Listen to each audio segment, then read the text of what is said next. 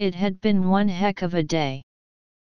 By the time I got home I was practically crawling on my hands and knees, fatigued in mind, body, and spirit. All I wanted was food, a hot bubble bath, and sleep, in that order. I was determined that I would have all three tonight no matter what I had to push off to do it. Fortunately, there wasn't much pending that couldn't be put off until the morrow, so I quickly settled down to a light meal of homemade lemon chicken soup and sourdough toast. By the time I was fed, the world was looking much brighter. A bubble bath further enhanced my new outlook, and by the time 9:30 rolled around, I was ready for an uninterrupted night's sleep. Going to bed early was a luxury I planned to enjoy to the full. Calling a good night to my birds, I curled up into a ball in my bed and extinguished the light. I fell asleep almost at once, and was deep in dreamland when the phone beside my bed jerked me cruelly awake. With an irritated grunt, I rolled over to peer blurrily at the phone, hoping to read the caller ID to see if I wanted to answer it. Aha! It was my youngest sister.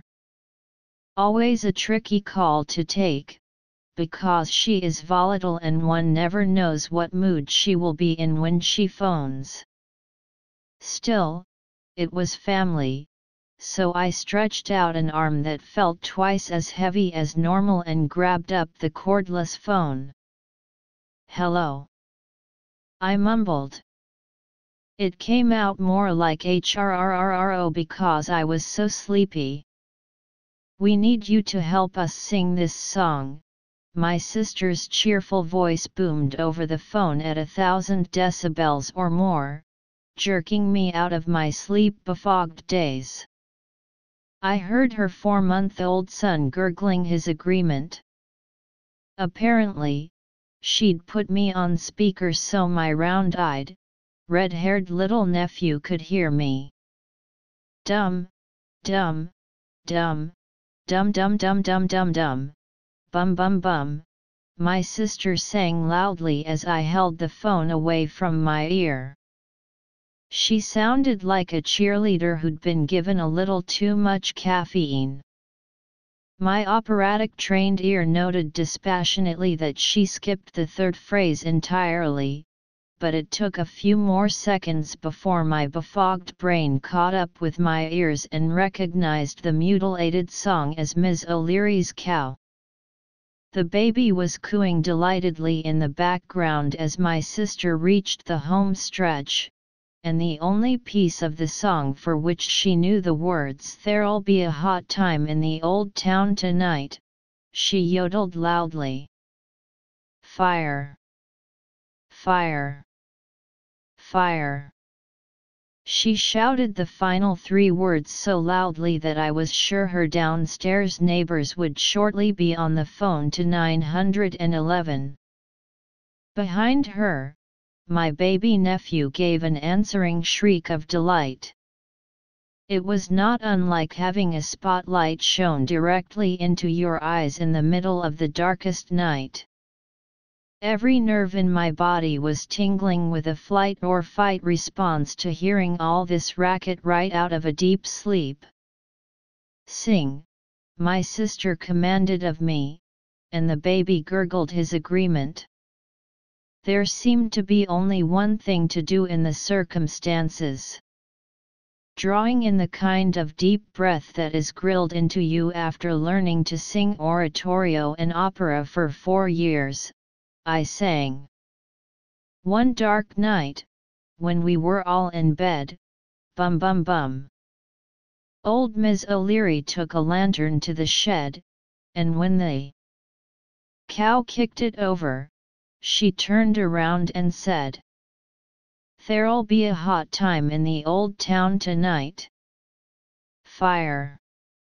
Fire! Fire!"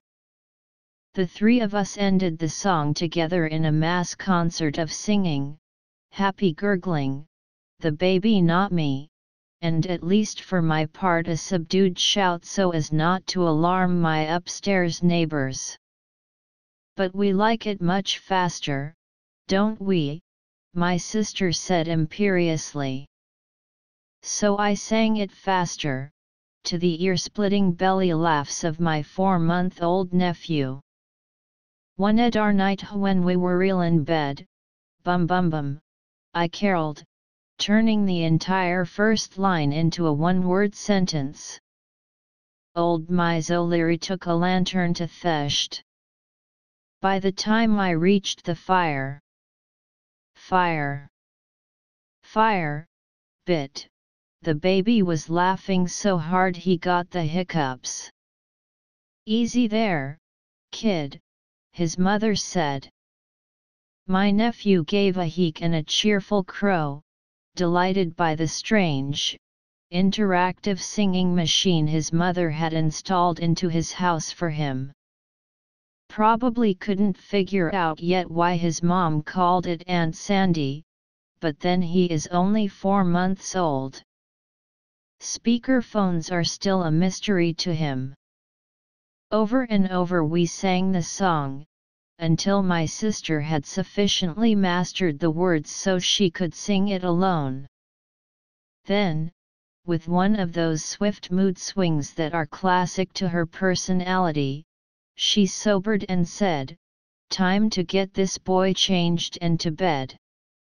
In another moment, she was gone. Thoroughly awake now, I slid out of bed and wandered into the kitchen for a drink. So much for my early night. As I re-entered the bedroom, I caught a glimpse of a tousle-haired figure in the mirror and stopped to peer at my reflection. Yes, the girl in the mirror was wearing a very silly-looking grin, and her sleepy eyes looked happy.